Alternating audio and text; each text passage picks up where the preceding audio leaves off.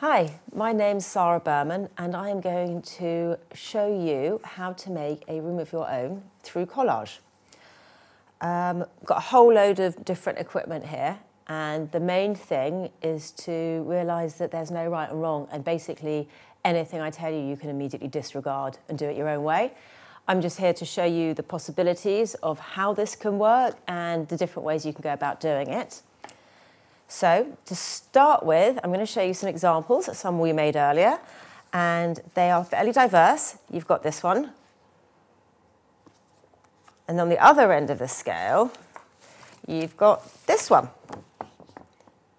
So first of all, and most importantly, you've got your room templates. So here you have a number of different options, and I'm actually going to go for this one, because I've never done it before. So today this is my room, and all the others go back in the pack to be used on another day. Now the other important sheets that we have are these, which are my object sheets, where I have chosen a whole load of things, but you might well decide to go off-piste and find materials from around the home, magazines, anything you've already got, and make up your own objects. I just picked these out because I thought they were nice. So we have filter paper, which is actually like a gel-coloured lens. It's what they use to put in front of a camera to make everything go yellow or red or blue or green. And I like to use these as my first port of call. I'm going to choose two colours, which I think will look nice together. Oh, maybe I'm going to go for an orange and a blue, because I think that's quite nice, not the green. But it's very experimental, and the point is you start and make decisions for no reasons at all, like I'm going to use orange and blue, and I'm going to choose that one because I haven't done it yet. And those are the basic decisions that you start off, and then you start rolling from there. There's also, if you wanted something a bit more lightweight, there's tracing paper, and this is coloured tracing paper. It's not like tissue paper, so it's thinner, and I'm going to choose a colour or two to use from this batch, because that's also quite fun. We also have origami paper, which I think is just really lovely because you get lots of different patterns, and I'm going to have a little flip through and just go for the one that just quickly pops into my head as being nice. So that's those chosen. And then finally, the last little bit that I've been enjoying playing with is this glittery paper. And I'm just going to, again, choose one. Might use that. Why not? So those are my papers, all done and dusted and finished. And I put those aside. And I'm going to then start with my room. First thing I'm going to start with is I like to put the filters gels on first. You've got to look, there's a shiny side and there's a matte side. And I'm going to be pretty basic. And I'm just going to cut it into some strips. And I'm going to use the glue to just whack it down. And it's quite a fun place to start, because then immediately you've got a bit of colour going on here and something fun happening. Okay. So I'm going to start with that there. Now the cool thing about these gels are that when you overlap them, you end up with 3.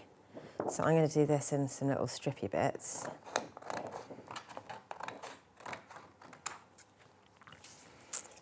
And I'm going to go, yeah. I mean, I find it's not such a bad idea not to be too precious at the beginning and just go for it and see what happens, because what you get at the beginning isn't what you're going to have at the end. And it's the main thing about this is the lovely feeling of making decisions which don't actually matter terribly much and that you can always sort out later. I'm going to go for wallpaper by doing this. So you'd use whatever method for you works best of finding shapes. I kind of like going with the shape of the room and using that as a starting point. And saying, okay, well, I'm going to use, this is going to be nicely papered from here.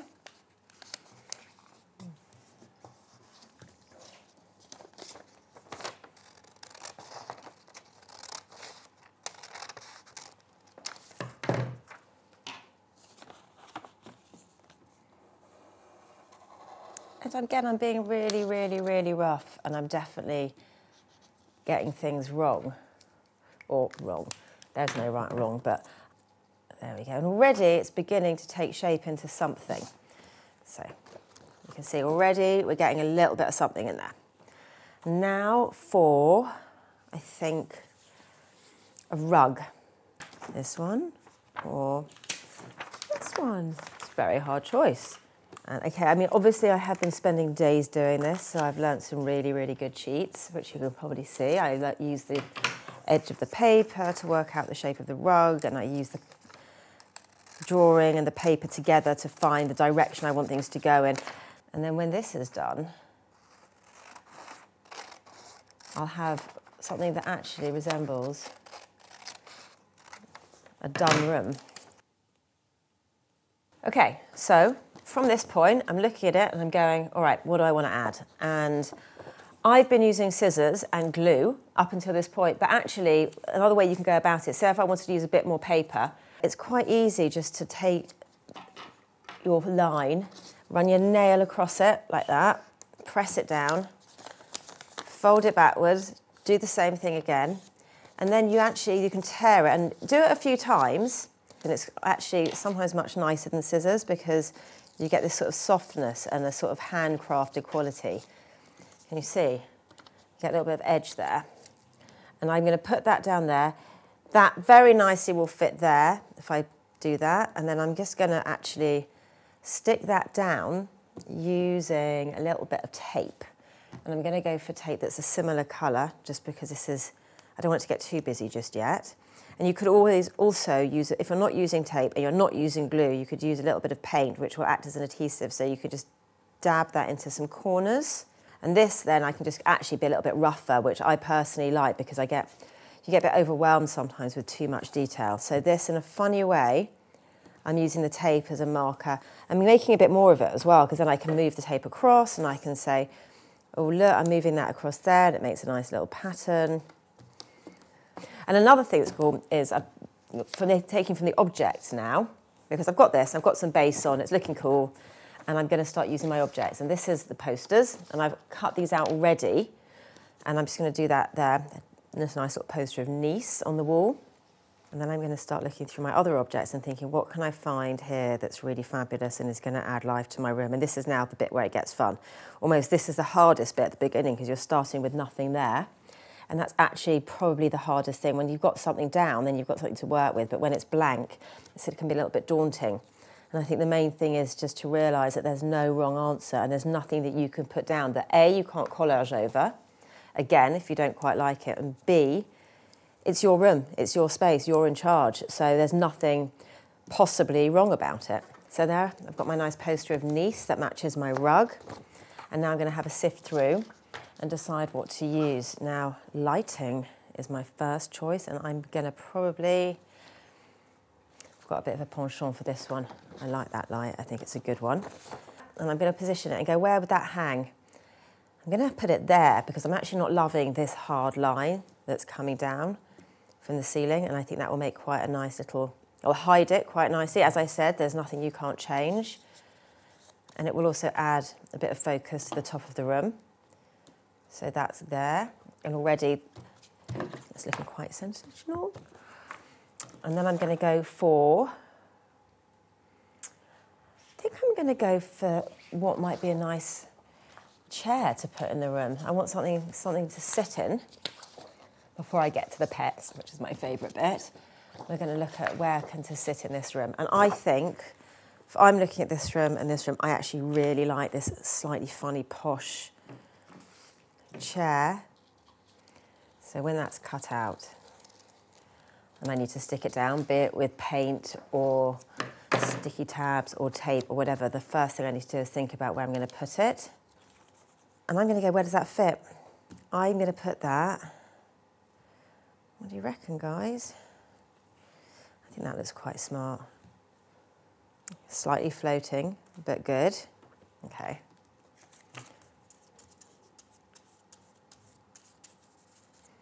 And again, just glue, sticky bits, paint, whatever it is that you're feeling like using or you have to hand.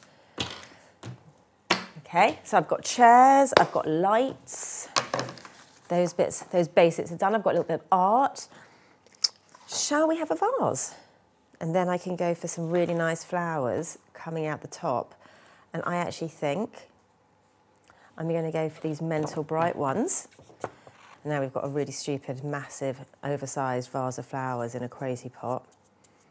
Looking lovely. Now the flowers are in. Look, it's beginning to take shape and you're getting a room there. And I think this is the point for fun animal. And I have to decide. Or you might even want to have some, oh, but that's so funny. I don't know. There's also the parrot that could look very, very cool. Okay. This is good because it's got a branch and there's a possibility that I can think about putting it outside because I've got a window, but that's not working. Okay, I'm going to go for both of them. Or am I not? First of all, this works. I'm doing this first. Sorry, everyone, too indecisive, but it's when you've got so many choices, sometimes it's really hard to know what to do. And I think that looks really cool sitting on the chair, and I'm actually going to quickly take away that branch because you can sit on the chair directly. There we are. So beginning to be really fun. And now I'm going to get busy with the pens because I might well want to stick the cat on again later, and I'm going to keep the cat over here. But just for the sake of keeping things neat and tidy, these are the things I haven't used any of that yet. Oh, do you know what I'm going to do? I'm going to make a frame. I can make a fabulous frame from this because I'm not loving my tape frame. I might do this frame, and then that becomes a whole new adventure. And a bit more fun. And then after this, I'm going to get busy with the pens. And in a way, that's actually the most meditative, lovely step because these pens layer over lots of different things. And you get to just...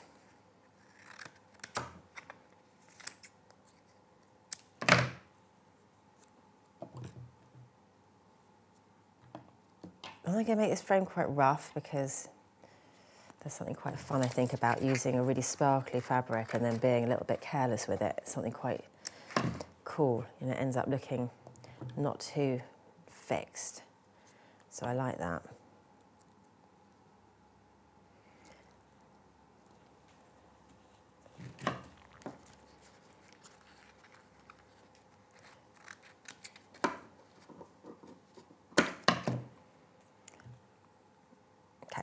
So now it's time for the pens, and I think I'm going to start by using the orange and bringing down my wall again because I've got all this orange here and I think I'd like that to match a little bit.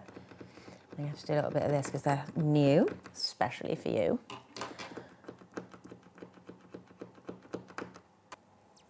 And you could do it really carefully and like really take your time and enjoy doing it, or you could be quick and splish splash about the whole thing and do it really fast. I'm now going to work on the ceiling. Use my black pen to bring it in. Now these are beautiful and, as I said, very expensive and fabulous, but you don't need to use these, and you can actually use acrylic paint and that gives a really nice effect as well. And obviously if you're using paint, it's within your control to how thick you make the consistency and how thick your brush is or how thin your brush is. And the reality is also that you could use colouring pencils on plain paper. I've used this photo paper and we're using these pens because it looks really lovely on the photo paper. But the reality is that these rims can be printed out onto any paper at all, and you could use Crayola crayons if you like the effect of those better. So this is just my choice of equipment for what is really quite a... You could go anywhere with it. You could even print on newspaper. You could cut out, you don't need to use these beautiful, lovely objects. You could find the newspaper and take a face and stick it on there. You could do anything you want. You don't need to be bound by this. So this is a bit wet here, so it's not really going in properly, but I don't mind that. I personally think the messier it is, sometimes the more personality they have. Or if you try to be too perfect with it, you miss out on the opportunity to see where your mistakes will lead you. And I think that, for me, with collage, is one of the things I love, is that there's no wrong answer and a mistake will always lead somewhere interesting. And then I'm going to pick one of these absurd things which I love. And I want to do... Oh, this is hard. This is my favourite bit, actually, because I love these guys. And I'm going to very finally add this dude with his chariot, because it's so unlikely and I fancy having a harlequin in a chariot riding across my ceiling, and that's where I'm going to put him, across the ceiling like a daydream. So today's room for me is maybe less of a room and more of a dreamscape. Do you know what? Oh, but then maybe he could go here. This is really hard. I don't know. There he is. Right up there. He's going to have to take on the light. What do we think? Go here. Go here. Go here. So many options of where he could go, but I'm going to go up here because I just feel that that's more fantastical and fun.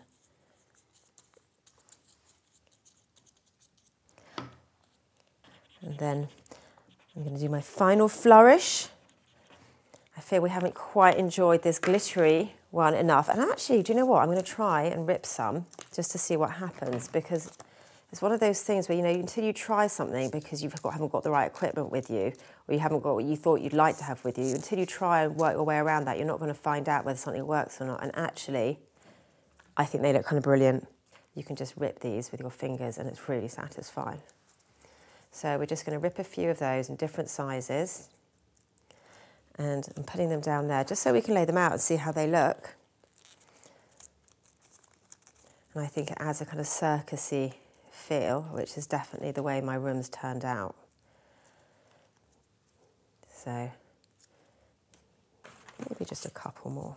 Use all this up. I quite like the idea of playing games with materials, so I'm a bit fanatical about using up what I've started. So I will go on and use these bits and pieces in other collages because I like to use it up and not let it go to waste. And it also then gives you more boundaries to work around, which, as I said from the beginning, you know, it's your job to decide which ones are rules you want and which ones are rules you don't want, and it's your room, so you can change the rules.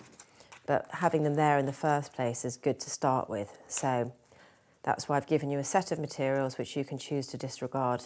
And then finally, when it's all done and you've stuck them down, you will have a room of your own. All done.